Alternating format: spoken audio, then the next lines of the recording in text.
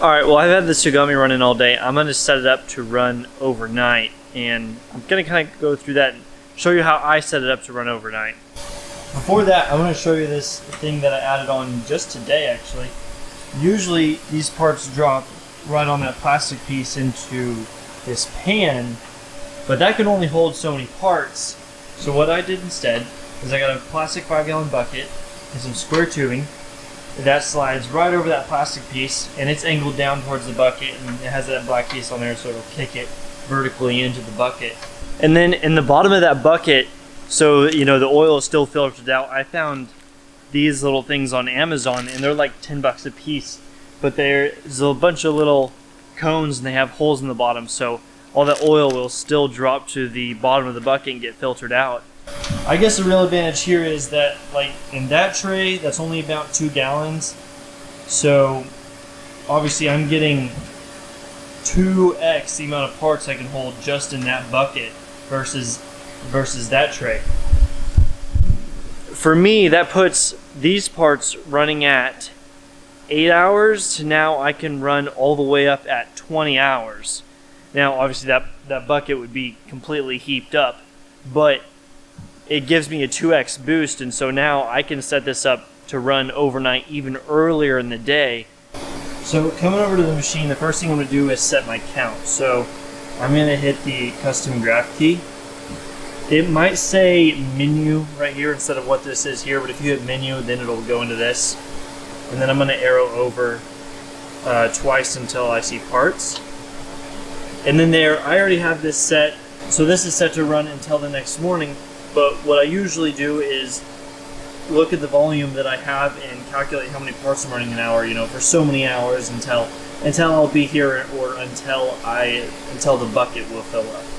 So I have that set, and all you have to do there is, you know, you type in your number, and then you have preset or count. The input key will not work on this screen. After my count is set, I hit the offset key, and then I'm going to arrow over to the operator panel, and then I'm going to page down just once until I see PW off.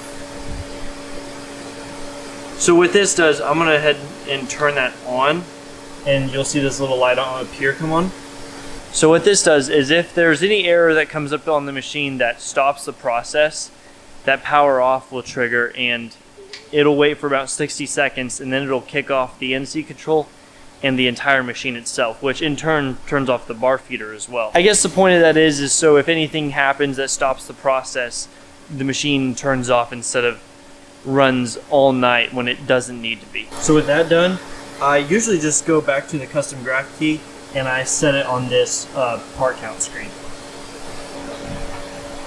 I have this bar feeder set up already, but I guess one thing that I'm going to make sure I have right is I'm going to hit the parameter button, and I'm going to make sure that my set length for the bar change and the length of the total use stock is set correct in there. I guess I could explain these two parameters too. This parameter right here, the end of bar, is how far the bar feeder will go up until it comes up with the bar change signal to the machine. The next one is how much material is used for every part.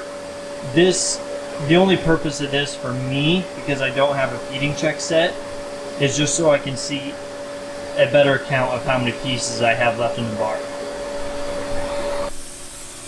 The next thing I do for overnight runs is I come over to the chip conveyor and I make sure that my air knife is plugged in. So you can see my red hose, it's running to air pressure.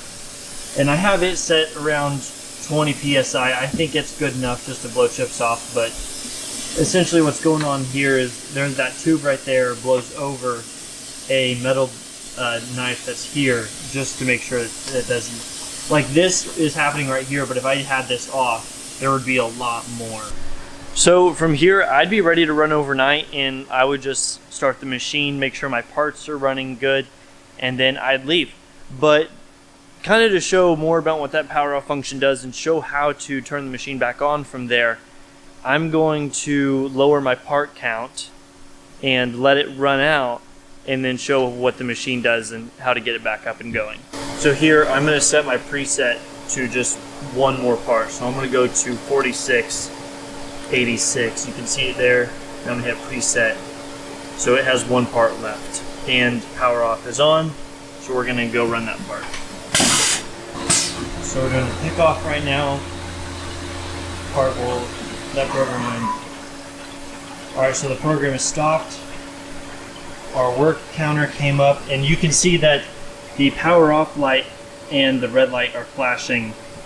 So they're going to flash for a couple more seconds until 60 seconds is reached, and you'll hear the machine power off.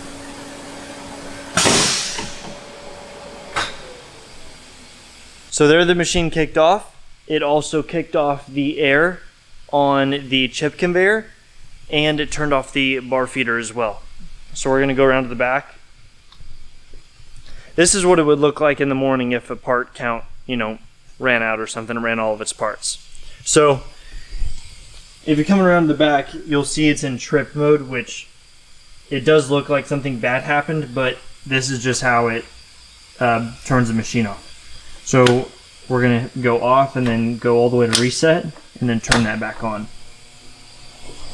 Coming back around to the front, I'm just going to hit the power on button. Now, when the screen comes back on, with the part count, I don't think it will turn back off, but if there is an error, say the chip conveyor got, clogged up and the chip conveyor limited out, then that error will still be up and you'll have 60 seconds again to turn that function back off. So that'll be the first place I go, is to turn that function back off.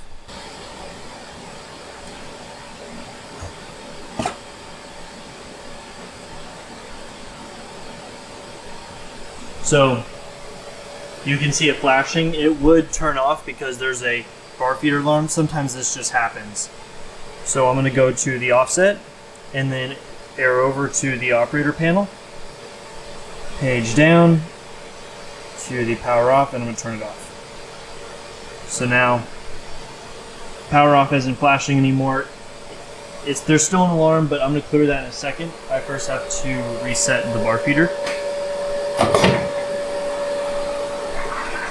Now that the bar feeder is running, I can hit reset on the machine. We'll go to the message. Now everything's disappeared. So now the machine is back up running just like normal. You could then start it from here. In fact, that's actually what I'm going to do. So it already kicked back on the chip conveyor by itself. I'm going to come over to the bar feeder and hit auto. Come over to the screen, go to my program if I need to, but I know this is all good. And then just start up. So I'm going to go ahead and reset my part count to what it should be to run till tomorrow morning. So I had it at 5250 reset. There we go. Alrighty, so these parts look good and I'm ready to let it run for the rest of the night. Alright, one last quick tip before I pack it up. I'm going to leave and this screen does not need to be on. So what I'm going to do is I'm going to hit the program and cancel key at the same time. That just turns off that screen so it's not running.